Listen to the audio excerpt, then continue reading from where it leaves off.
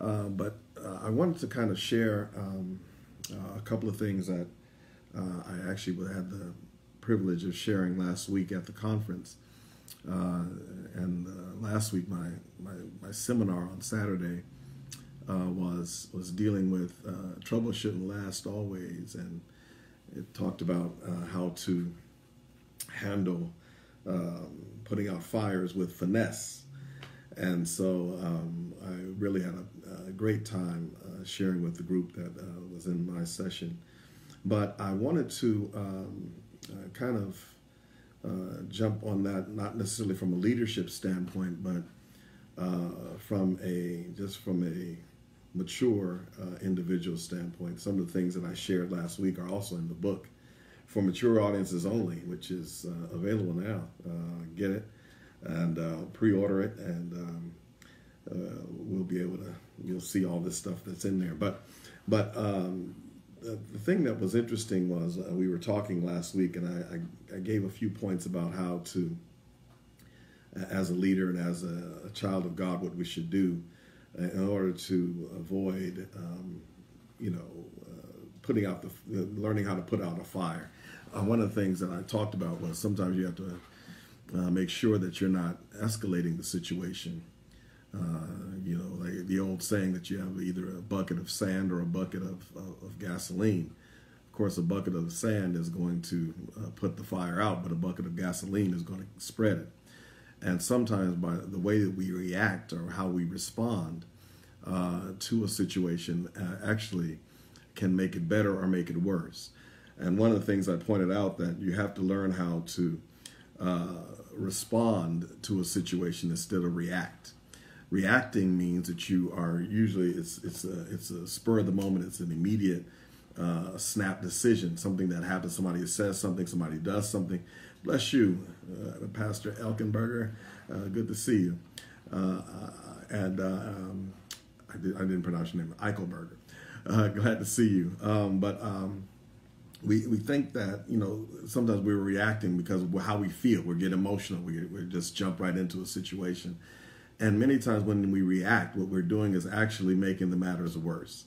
And so you have to learn how to respond. And responding takes time. Responding means you take thought and you take some time, you think, you pray, you sometimes even seek counsel of others to make sure that you are going to give the proper response. Even when somebody texts you something, sometimes you can't always send a text back right away. Sometimes you have to give some thought, some prayer before you say something that makes the situation worse. Scripture in Proverbs says that a soft answer turneth away wrath, but grievous words stir up anger.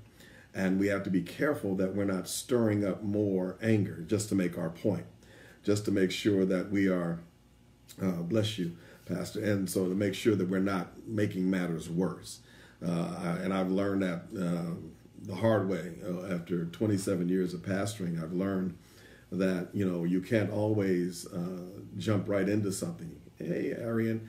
And you can't always just keep, you can't always just go with how you feel at the moment and how you're just reacting to it with your emotions or because sometimes you get angry, sometimes you get upset, and you're trying to, okay, I'm going to jump right back at them because I got to get my point across. But sometimes you got to make sure you choose your words carefully. I said it in the conference, and I said it on here, that, not only do your words have power, but your words also have consequences. And you can't let somebody make you or push you into saying something that has a longer term consequences than they really should. Sometimes you could put out a fire by simply praying about it and also simply giving a simple word and moving on. And everything doesn't have to be addressed at that moment. Now, there's some things that, and we got into a big discussion, and it was a lot of fun when I was talking about some of the instances that have happened over the years, and some things have happened even recently that where, you got, people that have different positions in church and how they're talking to people or how they're affecting people, how they're responding and how they're behaving sometimes can get the best of other staff members of the church. And so sometimes you have to, make sure that you address the situation in the right time and the right manner. I talked to them about the definition of being meek. Meek is not weak. Most of the time when we hear meekness, we think about weakness, but actually meekness means you're strong. It means you know how to, you get mad for the right reason and the right reasons, to the right measure, and with the right amount of anger. In other words, you can go somebody that's always on 10, to go from 0 to 10 like that. And so there has to be a time where you learn how to necessarily, look, I get mad for the right reason, with the right measure, and on the right occasion. In other words, I'm not jumping and getting mad over little or nothing, but I'm getting mad and I have the right response, and I know how to be self-controlled. A lot of us, lack self-control, but you have to have that middle ground where you know how to respond. So there is a difference between responding and reacting. And as I said earlier, sometimes you got to make sure that you don't let somebody else push you, somebody that's reacting, push you into reacting with them. A lot of times we have folks around us that may want to, we need to fire this person right away. Well, but those of us that are saved, those of us that are children of God, have to learn how to, take our time. We can't just fire folks right away, because you never know. You fire one person, and now the next thing you know, that's about 5 people that are leaving your ministry. That are 5 people that are going to be affected. So you have to learn how to handle the situation in the right way. So you can't allow people to get you worked up. But also you have to make sure that you are, one of the things I said last week was that you got to make sure you're a firefighter instead of a fire starter. What I mean by that is, make sure that you're somebody that's coming to put out the fire, and not somebody that's coming to stir it up. And don't have people around you that are fire starters. I tell my staff a lot of times, I say, look, I don't need people giving me more problems to solve. I have enough on my plate. I don't need you bringing me another emergency. I need folks around me, and I thank God that I have people around me that can put fires out for me.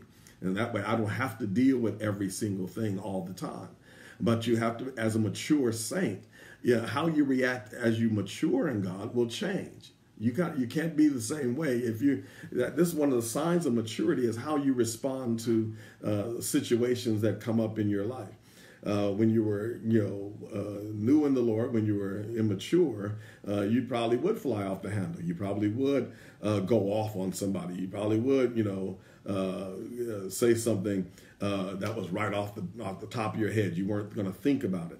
But as you mature, you learn how to, I'm going to take my time. I'm going to wait. I'm not going to respond to this right away. I'm not going to send this text. I'm not going to return that phone call. I'm not going to engage with you. Sometimes you learn how to walk away. Those of us on here that are married know that there are situations where you know when you got to keep your mouth shut. Amen. See, I ain't getting no thumbs up, so maybe I'm not teaching right. But sometimes you got to know when to keep your mouth shut. You got to know when to, wait a while and then think about it. And then also you have to learn how I got to diffuse the situation. I got to make sure that I'm trying to, instead of making it worse, I got to try to make sure I can tamp it down a little bit. Amen. That way, I know the thumbs up are working, thank God. But you have to understand that there are some things that you can do as a mature child of God, as a mature saint, that are different, and it should be. And sometimes you can even pat yourself on the back where you say, you know what, if this person had said this to me 5 years ago, we would have had a real issue on our hands. But since now I'm growing in God, since I'm growing and I'm maturing and I'm developing, now, amen, they are able to reap the benefits of not having me go off on them. And now I'm not going to have these petty arguments. I'm not going to get into these silly discussions and spats with people, because I'm grown now. I don't have time. As you grow up, you don't have time for all the little mess. I told the folks in my church a while back, I said, you've had your last fight. Amen. I can't hear nobody. I don't know if there's any. Amen. You have had your last fist fight. Whenever that was your last one. You can't be walking around here, because Pastor Hamilton is not coming to jail to bail you out. Amen. For getting into a fist fight. You got to make sure you are able to tell yourself, you know what, I'm gonna be the adult. I'm gonna be the mature one here, and understand that it's not worth it to be going back and forth with grown people. I had a thing that happened a little while ago where it was like, I said, and I was trying to tell the person, I said, look, everybody in this situation is grown. So we ain't got time to be going back and forth and name calling and all that stuff. We're all grown people. So let's act like adults. Let's act mature. And know that you have, amen, you had your last fight. Amen. Ain't nobody going to be fighting. I'm going to look like going down to jail trying to bail you out because you got into a fist fight. Amen. You're mature people of God. And the last thing I told them, I read a scripture out of 2 Timothy, and it's a scripture that the Lord keeps bringing back to my mind over and over again. As I was growing and as I've been growing as a pastor and a leader, because I would get frustrated with people and I want people to behave, as most pastors and leaders do. We want them to do what we want and with the right attitude and the way we want it done. But the Lord told me in Timothy, when Paul was talking to him in his second letter, he said, avoid, but foolish questions avoid. In other words, because they do gender strife. In other words, those are foolish and unlearned questions. You don't have time to deal with silly questions. You don't have time to get involved in silly discussions. I'm going to give you the exact scripture because 2 Timothy chapter 2, verses 23 through 26, it says, but they gender strife. And then he said, and the servant of the Lord must not strive, but be gentle unto all, patient, apt to teach, in meekness instructing those that oppose themselves, if God peradventure may grant them repentance to the acknowledging of the truth, that they may recover themselves out of the snare of the devil, who have taken them captive at his will. What am I saying? That the servant, the leader, the child, the mature child of God can't fight. You can't stir up more trouble. Everything ought to calm down because you come around, because you're mature. You ought to bring a level of maturity and peace. I told them also, blessed are the peacemakers. And the peacemakers are not just people that solve conflicts between other individuals, but sometimes a peacemaker is a person that just brings the peace of God into a situation. Everywhere you go, your job ought to be better because you bring God's peace with you everywhere you go. As a child of God, you have that ability to change the atmosphere, to change the energy in a room. When you come in, there ought to be a difference. People ought not want to be acting crazy around you. Maybe, no? Yeah, all right, thank you. Amen. Amen. You ought to be the type of person that is a calming influence. That when people come around you, or when you come into the area, they'll always, and there's something about you, I always feel better when you're here. Amen. People ought to. Have you ever had friends that look to you to be the adult in the room? They were always. I always feel better when you're around. That's because you're bringing God's peace with you. That's because you're bringing the mind of God. You're bringing the Spirit of the Lord with you. So that's where we ought to be as mature people of God. When we start growing, God ought to be able to show himself strong in each and every one of us. And it's not going to be because you run around speaking in tongues all the time and you carry a big Bible and you got a big gigantic cross around your neck. It's going to be because of how you carry yourself and the spirit that you operate in. That's why, as you mature, you're going to be the one that helps calm situations down. Projects will work better when you're involved in it. Amen. I want a few thumbs up on that. Some of y'all realize whenever you are in the room, things go better. You don't even have to say a whole lot. Things go more smoothly when you're involved in it. Things work out better because you're around. That means you're bringing a level of peace and maturity into the room that helps put everybody, amen, at ease. You make everybody comfortable. That's why people are drawn to you, because there's something about you that makes you're just easy to get along with. That's the way we ought to be as mature people of God. We ought to be the kind of people that folks are saying, you know what, I like having them around. I like having her around. She's good. I like her on the team. Whatever you do, call so-and-so, get her on the team, get him on the team, get him in the room. I need to have him here. Before we move any further in this meeting, I need to have him come in, because you're the one that's bringing you're bringing the Spirit of the Lord right into the room with you. You're bringing the peace of God and with you everywhere you go. So that's what I want to encourage you to make sure that you're continuing to grow, continue to mature. This is some of the stuff that's in the book too, that talks about how you react and how you respond. And it's every now and then it's good to pat yourself on the back when you know that you've grown up a little bit. When you know that you have the same thing that hits you, that the enemy's got to come up with a different play this time, because this time when he hit me with this, I was ready and I didn't respond and I didn't lose focus. Let me say that before I get off of here. Make sure that you don't lose focus. A lot of things that happen, I saw 45 yesterday pull a stunt in the press conference where, he get into this discussion with this reporter and make sure he take his credentials and all that mess. It's all a distraction because he's nervous. Amen. All right. I'm sorry. That was a little political thing, but sometimes people will do stuff that will act out and get you off your game. You can't afford to get off your game. We're in the fourth quarter of the year. You're gearing up right now for 2019. You don't have time to allow somebody to get you involved in some little back and forth and this little petty argument. No, you don't have time. The servant of the Lord must not strive. Don't get involved in it. In meekness, with the right mentality, with the right temperament. You just learn how to just relax.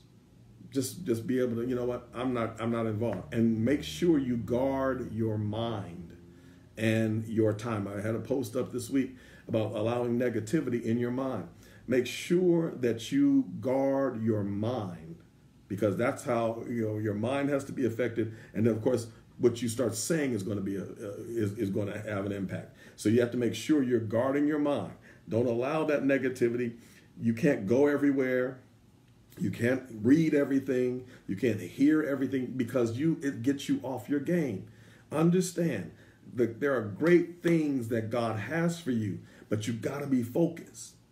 You got to be focused. You got to simplify your life and focus. Don't let somebody get you involved in their mess. Guard your mind, and make sure you're keeping your focus on the Lord. Amen. I'm going to close for tonight. I missed you all last week when I was in Atlanta, but I was glad to be back this week and be able to share a little something with you, and I hope it blessed you tonight. If it did, please share it with somebody else. And if you didn't catch the whole thing, please watch the replay. No, don't go. No, I'm tired. But anyway, I'll be back, Lord willing, next week. Actually, we are going to be having our council, but in Bakersfield, our fall conference.